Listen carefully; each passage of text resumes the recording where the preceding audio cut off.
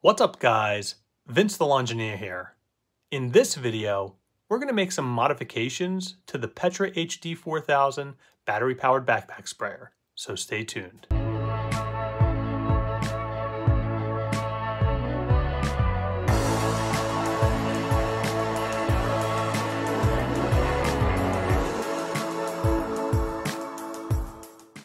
For my day job, I'm a civil engineer and I'm a huge advocate for process and efficiency.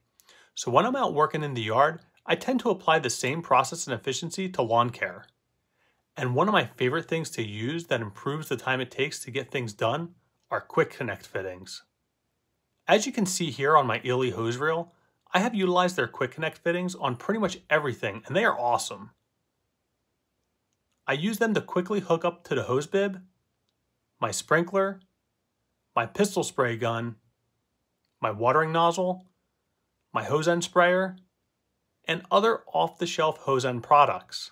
And after seeing some videos posted by Justin the Lawn Whisperer with his quick connect gun style sprayer setup, it gave me the idea to retrofit my sprayer setup in a similar way to improve my own process and efficiency when spraying in the yard.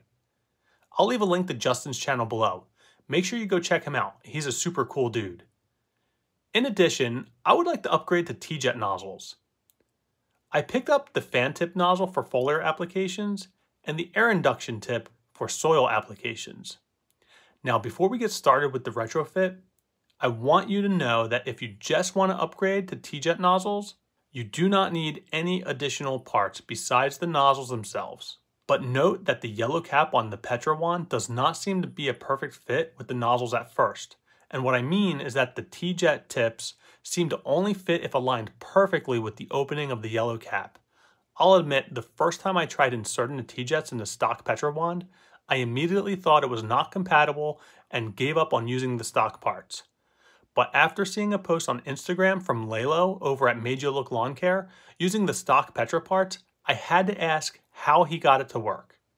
And that's one of the things I love most about this lawn care community, is that mostly all of the people that I've interacted with are positive and willing to help and share knowledge. Thanks, Lalo.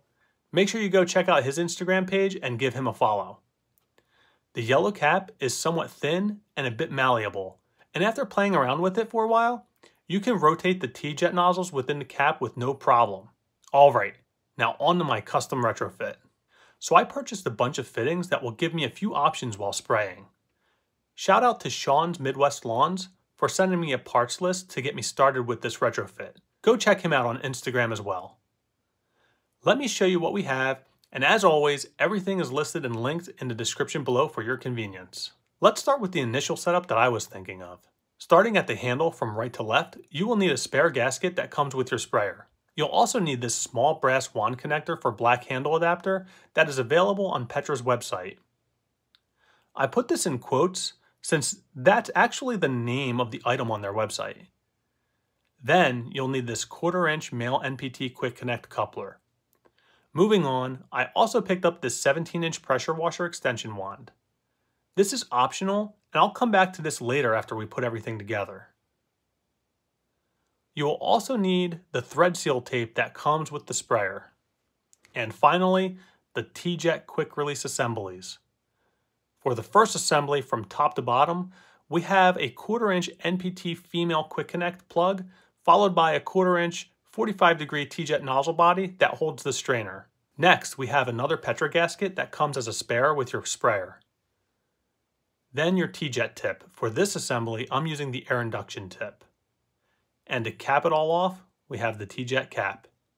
The second assembly is nearly identical. The only difference is that it will have a different tip. On this assembly, it's the 110-degree extended range flat spray tip. Now let's put it all together.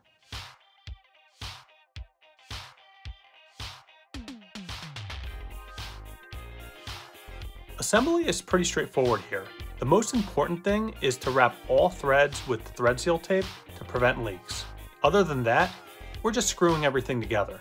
I'm working slightly out of the frame here, but really just working on getting all of the threads sealed with the tape.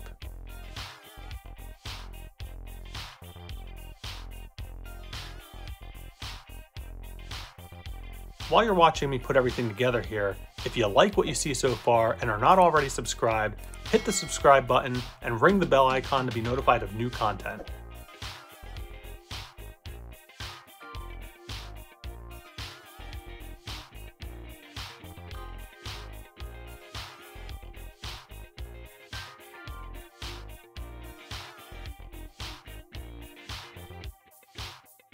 As we're assembling the TeeJet Quick Connect nozzles, you'll see that I'm adjusting the rotation of the actual nozzle to make sure that the fan pattern is parallel to my shoulders as I'm holding the wand in front of me while spraying. And just a quick note on these little blue strainers. I'm not totally convinced they are absolutely necessary, and I'm actually concerned that they may cause issues when spraying the thicker products like biostimulants. But they weren't that expensive, so I picked them up anyway. And if they cause any issues, I can easily pull them out. Now that it's all together, let's see how it performs. The first thing I notice is how much heavier this setup is. In fact, it is so heavy that the center of gravity has moved about 6 inches forward on the wand. For this style handle, it means that the wand falls forward, forcing the trigger to press into the palm of your hand, which activates the pump.